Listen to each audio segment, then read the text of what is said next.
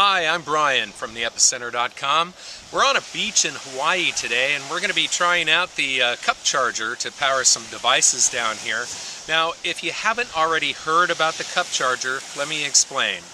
The cup charger is a thermoelectric generator. It uses the temperature difference between water that you're going to put inside of here as the coolant and the temperature that you're going to expose to from a heat source. Now today we're going to be using the Firebox Stove, and this device is going to be able to generate electricity, output it through this control box to this USB connector. So we're going to be doing several things today. One is to recharge a flip camcorder that's dead, and we're also going to charge up our Wi-Fi hotspot, and we're going to use that to hop on the web down here on the beach in the middle of nowhere. So a couple more cool things about the cup charger. It's got fold-away handles, which makes this really compact, and it's got a disconnectable cable, and then you can coil this up and store it right inside, so it makes it very, very compact, especially when you don't have a lot of space in your backpack on a trip like this. So stay tuned, we're going to fire this up. We're going to be trying a new product today. This is called Insta Fire, and it's intended as a fire starter, but it can also be used as a fuel source. Now this is available in pouches like this. It's also available bulk in 5-gallon buckets. So we're going to try this today with the Firebox Stove, and then we're also going to try it as a heat source in the Firebox Stove and see if it produces enough heat to be used with the cup charger. Now the Firebox Stove, you can see, has holes in the bottom here for aeration. So what we're going to do is we're going to use the ash catcher, which is normally down here. We're going to turn it upside down, and that slides in here. And what that will do is that will block off all those holes, so this small fuel material won't fall through there. Now let me show you what the material looks like. And it looks like this. So it's got very small granules, not incredibly small, but it looks like there are some pellets in here, and they say that there are some inert materials in here as well. So we'll have to look that up and see what that's all about. Okay, so we're going to try about that amount just to see how well this burns. So just a standard lighter, and here we go. Okay, so we're just going to drop that down in here and see if we can get that started.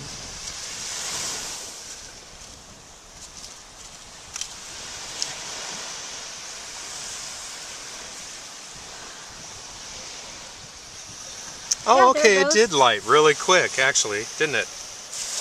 Okay, well, that's pretty neat. Now that we've discovered that this lights very easily, I'm going to go ahead and pour in the rest of this, and we'll go ahead and use this as a heat source and try it out. We're going to use the cup charger here in a minute. This is an adapter plate that adapts that perfectly to the Firebox Stove. So I'm going to install that. It's got notches here, and it fits in those notches on this side and pops right into position on that side. The cup charger needs water as a coolant, so you're going to want to fill this up within about an inch or two from the top, and then at some point you're going to need to add more water, somewhere around about an hour worth of use. Okay, so we're going to go ahead and put this on here. And that's about it. I'm going to shut this windscreen on this side just to maintain the heat fairly constant. Now, we're going to be watching these two LEDs. This first light is going to come on when there's 5-volt power available, and the second light's going to come on to show when there's maximum power available. And basically the devices we're going to be charging today are not going to need massive amounts of power. So, you know, by the time this light starts to come on, you're good to go. Plug them in and rock and roll. Well, it looks like this makes a really good fire starter, but it doesn't, at least in that small amount, it doesn't produce enough heat for the cup charger to produce electricity. So while this is still going, we're going to go ahead and put some sticks in here and get this fired up. And you can see we still have fire going down here, so it's a perfect time to go ahead and add sticks and get a traditional fire going. And that's about it. We're gonna make that happen, and then we'll be back as soon as there's enough heat for the cup charger. So we've got a traditional fire going now in the Firebox stove, and we're gonna go ahead and put the cup charger on here and start making electricity. All right. We've got our LEDs on. This is very hard to see in the sunlight, but we're ready to go. So we've got a couple of camcorders around here. This one is running really low, so I'm going to go ahead and plug this in. And Janet, if you could come here and see if they can see that this has powered on and it is charging. You see that symbol shows there that the battery is almost completely dead, and it is charging. So we're going to run this for a while, and then we're going to charge some other stuff.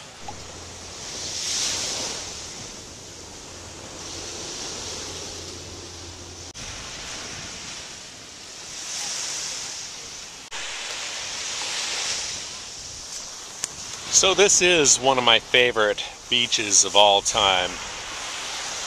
What a great day. So here we are, Firebox stove, cup charger, still charging this other flip camcorder. You can see we have output, and we're having a great time. So anyway, wish you were here.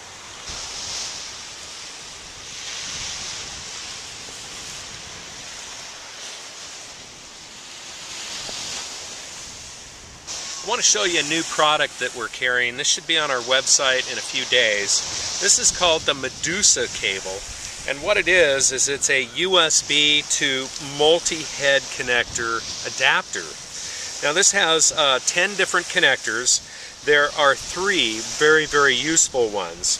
There's this one, which hooks up to a iPad, iPhone, an iPod. And then there's this one, which is a mini USB connector. I've actually got it hooked up to a Wi-Fi, a MiFi hotspot from Verizon. And we're going to hook on the web here in a few minutes. We're charging this up right now. Then there's also a mini USB. So a mini, a micro, and also the iPhone connector. Now there are a bunch of other connectors on here. Some of these are not very useful in the United States. There are connectors for Samsung, Sony Ericsson, Motorola. There are also some connectors for other things like PlayStation Portable, if you want to keep the kids busy, and a couple other ones. You can visit our website for a list of what all the connectors are. But the great thing about that is, on this end, it's a standard USB connector, so it can hook up to the cup charger, the pan charger, the pot charger, and with one cable you have many different options. So I've actually got several devices here, all of which can use some of these connectors for charging. So instead of packing a whole bunch of cables, you bring one, which is pretty handy. I'm actually hooked up to the internet right now through our MiFi hotspot, and we're on the Epicenter.com's Facebook page. So we're going to check in. We're going to check in from here, from the beach in Hawaii.